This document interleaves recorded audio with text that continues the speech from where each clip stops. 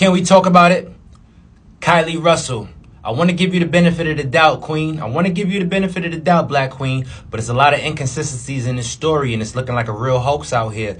I don't want to say it's true, because if this is true, they are not going to be looking for missing black girls like that. And you set black people back a couple years, because they are not going to be looking for all the real missing black girls if this story is true. I want to say that first. I really hope this is not true, because they will not be looking for any more black girls, and they will not be putting that much intention on looking for black girls like that if this is true, because they dedicated a lot of police resources looking for you, because they believed you seen a missing toddler on the side of the road. First off, sis, where's the baby? Where is the baby? Can we talk about it?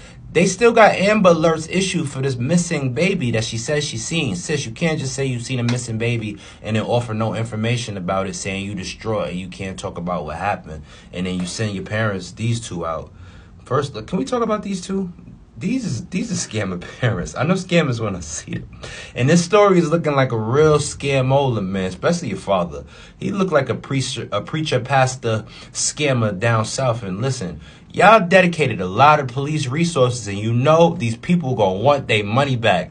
They wanted nothing more for this to be a hoax. And sis, I really hope this is not true, because they're going to come down on you. And you did this in Alabama. They already don't play with us down there. So why would you do this there? This is sounding real Juicy Smollett. That's why I put my man Juicy Smollett out there, because you cannot be the boy who cried wolf. You cannot be the girl who cried wolf, sis. So first up, let's get into inconsistency one.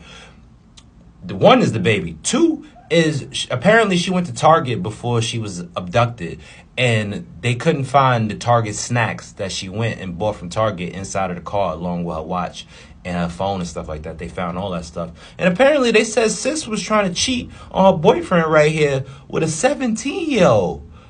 Caylee, what's going on, girl? Why you couldn't just go cheat quietly in peace like the rest of us? Was you really afraid of your boyfriend finding out you was trying to cheat with a 17-year-old, that you had the whole world looking for you? You literally got the whole world looking at you right now, sis. And I really hope that this is a true story. And I don't want to say that you really got abducted, but I really hope that you didn't fake all of this, because they gonna come down on you, sis. You had them Alabama police sheriffs and all of them people down there in the Jim Crow South spending all that money looking for you, stopping all them cars, stopping all of that traffic, looking for you, and you was out getting some sneak dick?